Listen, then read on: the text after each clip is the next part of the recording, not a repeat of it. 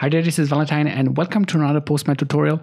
Today I wanted to show you how you can import a WSDL file in Postman. And I have to tell you, for a long period of time this was not directly possible.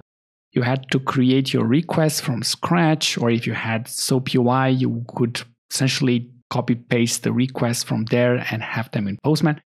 But now you can import an entire WSDL file. So let me show you how it's done.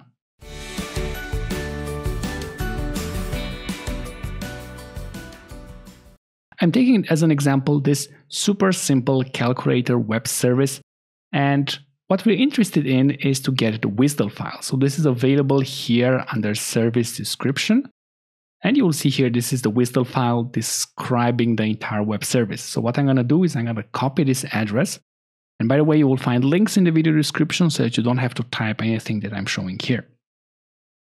Going back to Postman, I'm going to click here on import. And I'm going to go to link, and here in the link I'm going to simply put here the link to the web service. Click on continue, and you will see here that the format is WSDL, and this has been converted from WSDL in a Postman collection and will be imported as a collection. So far so good, no errors there. You will find here inside your collections the collection that was generated. I'm not sure why this temp URI appears here as the name of the collection. Feel free to change it in whatever works for you.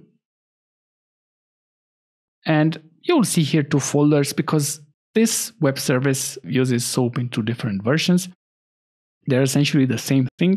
The most important thing is now you have this request already created. So for example, if you're looking here at adding numbers, you will see here also an example, but looking inside the body, everything is prepared for you so that you can start using it. So I'm going to simply go ahead, click on send, and you'll see here the response is 200. So I added 100 with 100. The response is 200. If you want to learn more about how you can actually write API tests for XML responses, I'll link you another tutorial at the end of this one. So make sure you watch that one. But in this tutorial, I just wanted to let you know about this import functionality, which is absolutely amazing if you're still working with SOAP. Hope this was useful. Give this video a thumbs up and see you in another tutorial.